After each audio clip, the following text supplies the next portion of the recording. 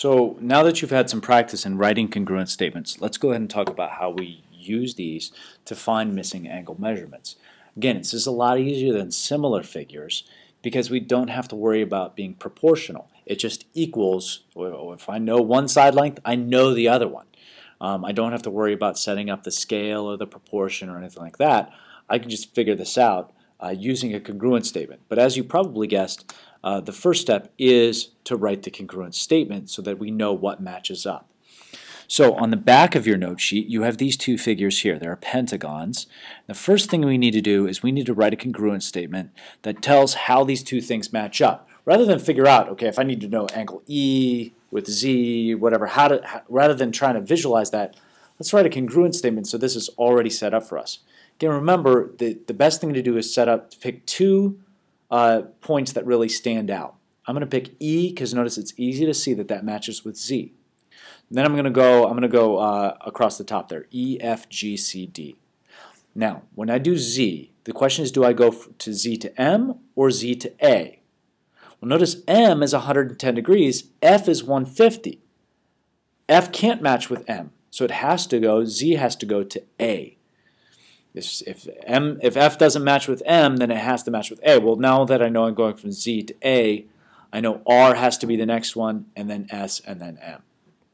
So now I have a congruent statement. I can find these lowercase variables. Okay, so I don't know these values, but I can use algebra to figure that out. First thing I need to do, notice X is right here. First thing I need is this part of a side length or an angle measurement? Well, to figure that out, is there a degree symbol? Notice there's no degree symbol here, so I know that this is the measurement of line segment ZA. Notice ZA is the first two letters. That means it matches up with EF.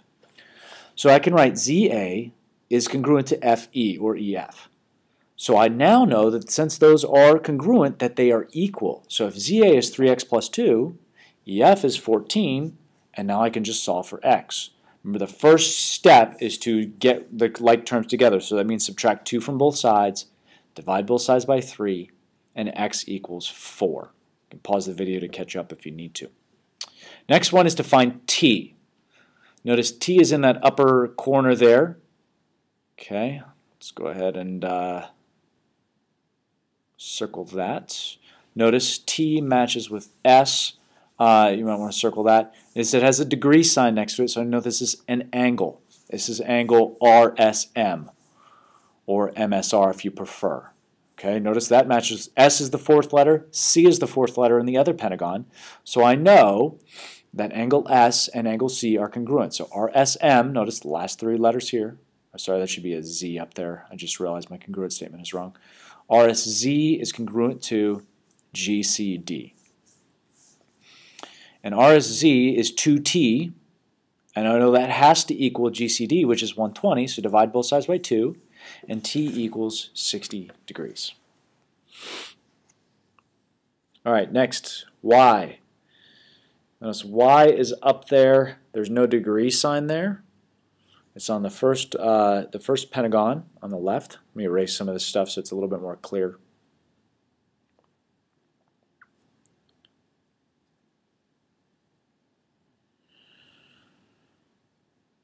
All right, notice y minus 3, there's no degree sign, so I know that this is line segment FG, the second and third letters of my congruent statement for the first pentagon.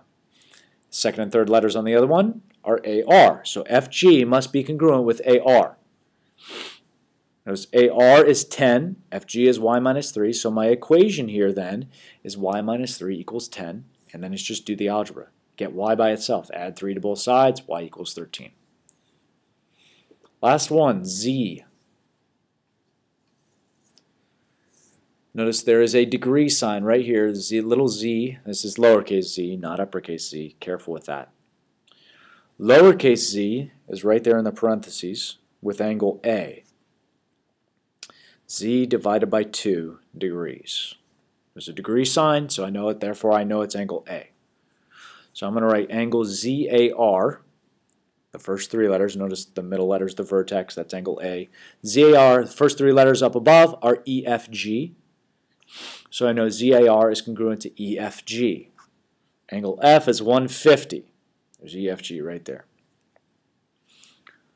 So let me finish my mini congruent statement here. Notice each of these variables gets its own miniature congruent statement, EFG. So you know ZAR, which is Z divided by 2, equals EFG, which is 150, and then it's just multiply both sides by 2. And Z equals 300. So once I know the congruence statement, I can use this to find any of these different variables, any of these things that I don't know.